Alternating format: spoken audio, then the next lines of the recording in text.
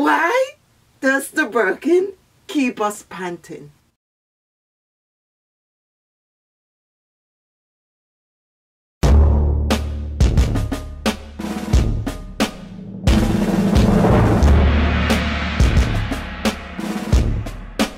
Welcome to my channel.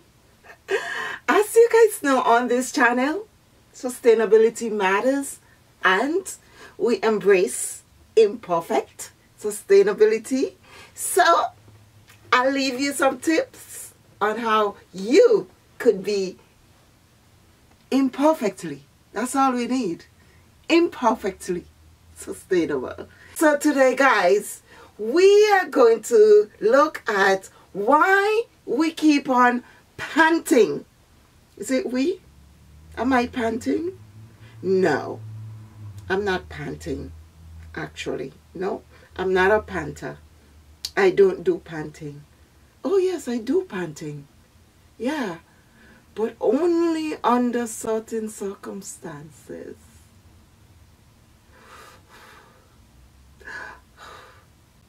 Is that panting? No, that's not panting. Whew, yes, that's panting, right? Well, okay, if that's panting, I do pant.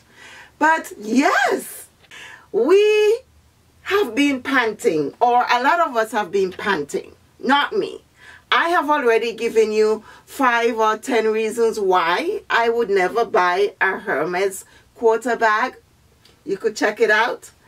But today, we are going to look specifically at why Hermes Birkin, or Kelly, but why does the Birkin keep us panting? 1, well, it's because of you. Yes, you,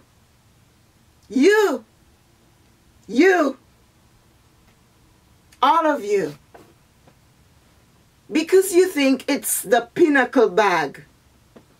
Seriously, enough said. I don't even have to go into that. All I could say to that point is that it's not everybody's pinnacle bag. It's certainly not mine. Number 2, Hermes treats you like crap. Yes, I said it. The essays, they treat you like crap to get a bag. So hence, we keep on panting because you know what? We have developed a syndrome where, you know, in a situation of domestic abuse, when the abuser is scared to leave because they fear the abuser, so they don't know how to leave. So some of you keep on panting because, believe it or not, you like to be treated like crap. Yes, it's the elitist syndrome, the exclusivity syndrome, the luxury syndrome. Whatever you name it as, you have a syndrome. And it's not good. Because it means that if you're in a situation where you like to be treated like crap, by that I mean you enjoy being rejected over and over again for a bag. It's a bag. It's a bag that's made like any other bag that you have on your shelf. Yes, some might say, oh, wow. No, it's not. It's a different bag. It's only made a certain number of times per year. It's made by one individual craftsman. So it has great craftsmanship. It has great history. Seriously? That's why you put up with crap? Yeah.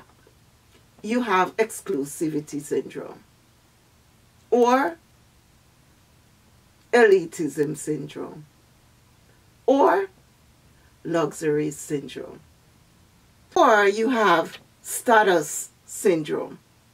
It could cost you not only money, but other issues Why would you want to be treated badly for a bag? Why? Sometimes they even bring in you stuff that you don't need. They serve you a little piece of Hermes and you feel so included. You feel honored. Oh my God. It's a bag. Do not have a bag on such pedestal. It's not that deep. Seriously. And as I've said before, as much as I admire craftsmanship, excellent quality, yeah, not cool. The third reason why the Birkin keeps us panting is because it's a quarter bag. Yes. You know, when there's scarcity on a market, it causes the price to rise. That's economics 101. And I wasn't even good at economics. But that one I know for sure. When there's a quota, it prevents the oversaturation of the market. Yeah. For that reason, because it's limited in quantity per year, it means that many people are out there like running and like crazy to be the first one to be offered their dream bag, their quarter bag. So, because of the fact that there's a quarter, you know what it does? It also drives up prices. Is Hermes bag expensive or not? Do you know why? Is it just because of the craftsmanship, as we mentioned in point 2? Is it just because that one person is making your bag and it's very special for that reason? And of course, the quality of the leather.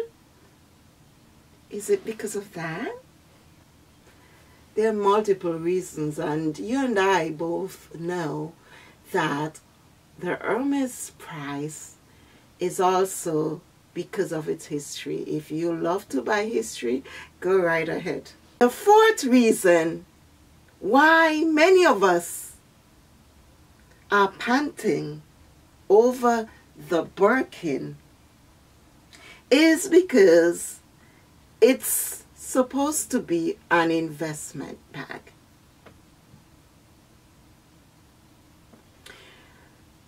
There are some truths to that. It may not even be worth it. Yes, I've said it. We are panting over the Birkin because it's an investment bag. So we could buy it now and resell it at a really high markup 5 years from now. Or it's a heirloom piece, so intergenerational piece. I could see that happening, providing that your heirs like that style, because every generation, they have a style. They have their own thing.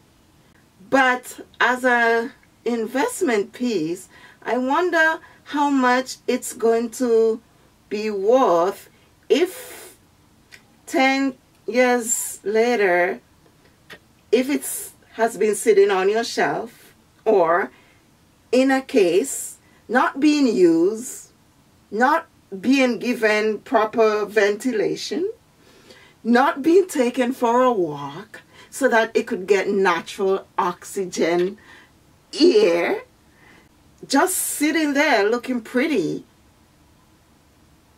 Do you remember beadle leather work, blue Birkin?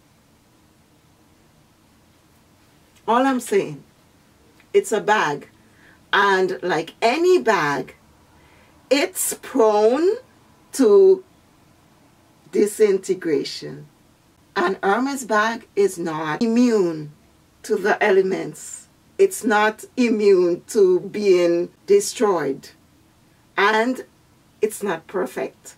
As you have been learning, people have been finding issues with not only the Kelly, but nobody is saying it. People are not coming out to say it because they want Hermes to remain that pinnacle bag, that one that you dream about, that you suffer abuse, verbal and micro, allegedly, before you could even get the one that you really, really want. So we are panting over the Birkin for those reasons. And I'm not done. The fifth one is that there's this narrative that Hermes or Hermes is the only bag out there that produces great quality items. I have news for you. It's not.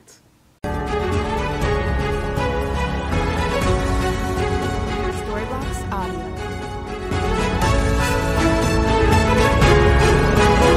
There are great quality bags out there that are not necessarily Hermes. In fact, this bag apparently was made by a former Hermes artisan. Oh my God, yes! And the artisans that work at Hermes are not just exclusive to Hermes. You think that they just depend on Hermes alone to survive? You think that Hermes paid them exceptionally well? That the high markups really trickled down to those craftsmen and women that take their time and make your bags? Yeah. You think they're paid well for such great craftsmanship? Do you? Consider the price of a Hermes bag versus what is possibly being paid to the craftsmen. Do you think they're being fairly paid?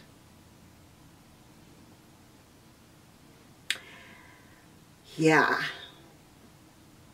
Hermes is not the only brand that has great craftsmanship, great artisans, and produce their items with great leathers. In fact, my curiosity about the Hermes bag had me looking for one of similar quality, if not on par, because based on the information that I have gotten, this bag by Moro Govana, this Birkin bag, was allegedly made by a Hermes artisan, and this bag is of the same quality leather that Hermes uses for its Birkin bags. This is Togo leather, and it's absolutely amazing. So yes, if this is the type of leather that the Hermes bags are made from, they're absolutely amazing. I love this bag. It's beautiful. And the color, So this bag is one of the other reasons why I would never buy a Hermes bag or undergo the treatment. I would not be one of those that is panting over a Hermes bag, because I have one that works just as beautiful, that is well crafted, that I absolutely love, and at a great price. So, yeah, I would not be one of those that's panting over a Birkin.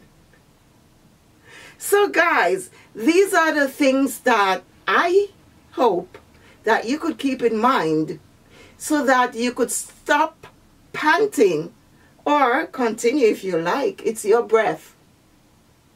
But personally, I like to pant for a good reason, And I know my reason why and when and where I pant. And I love that reason. It's definitely not a Birkin. So guys, I hope that you have learned something. I hope that you have enjoyed this video. And I love you, and I'll see you next Sunday. Take care of yourselves. Bye.